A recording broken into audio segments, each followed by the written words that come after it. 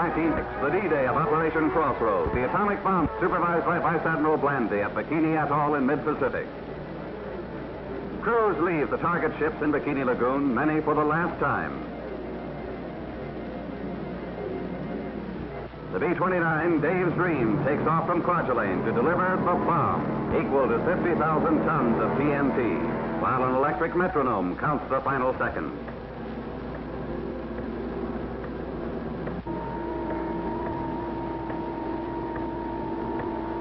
Cover your eyes. Now, bomb away.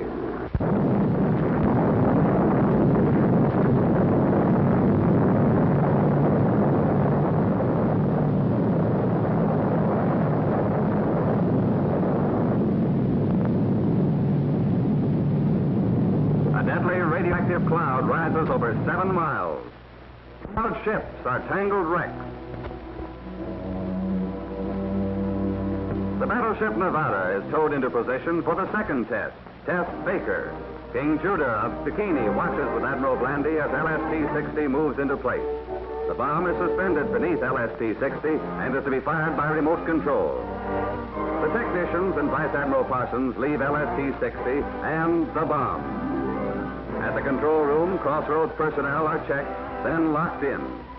Dr. Holloway, Los Alamos director, readies the firing circuit. 30 seconds before H hour.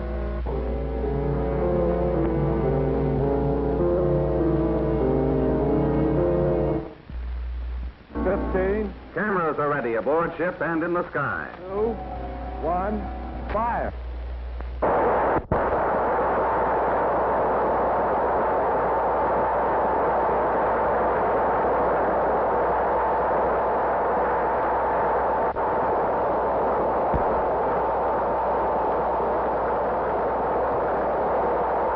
Plutonium, half the weight of a dime, caused this.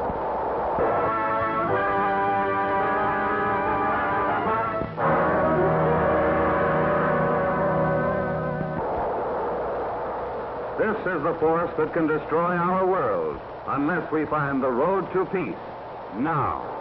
Town atom test measured a model village in the Nevada desert against the awesome power of nuclear energy.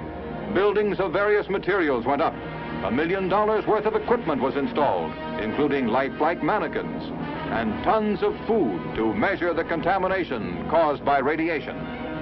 The big dolls were Survival Town's sole inhabitants.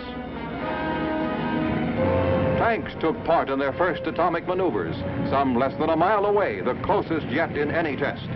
Nearly 6,000 persons participated, including troops sheltered by trenches. Many cameras in many locations filmed the single blast.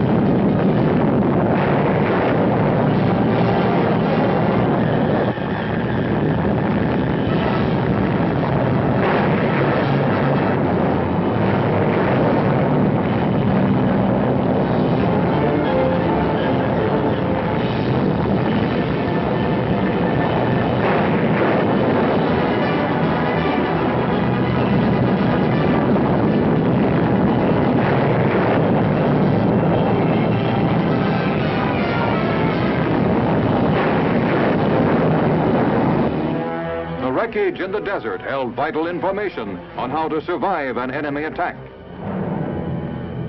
With Geiger counters to check the radiation, experts assessed the damage. An aluminum building was left a gaping wreck. Concrete or cinder block houses weathered the blast best. This one was less than a mile away. Survival Town's electric wires had become a twisted, tangled mass. Demonstrating the importance of civil defense preparedness, the elaborate exercises proved survival is possible, offering new hope to all who live in the shadow of the atomic age.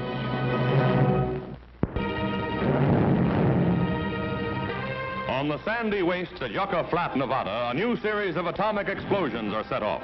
Tanks are among the obsolete pieces of Army equipment being tested in the exercises called Operation Teapot. More than 9,000 servicemen have been assembled at the proving grounds, ready to take their places in forward trenches. In a grim new age of warfare, today's fighting men must be taught survival on an atomic battlefield. While the troops take cover, the Army's giant new 100-inch camera is pointed toward the blast tower. Men tensely eye the control booth as the seconds tick off.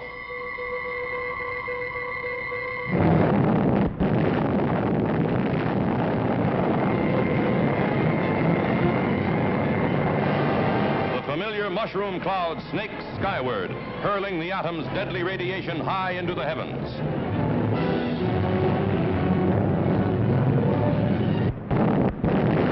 And shock waves roll over the men huddled in the trenches. Never before have we had such a close-up view.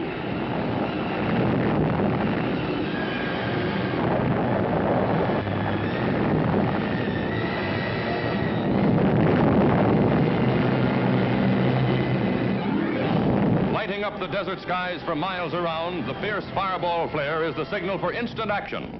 Quickly, the men are ordered to leave their positions. The explosion's radioactive fallout is almost as dangerous as the blast itself.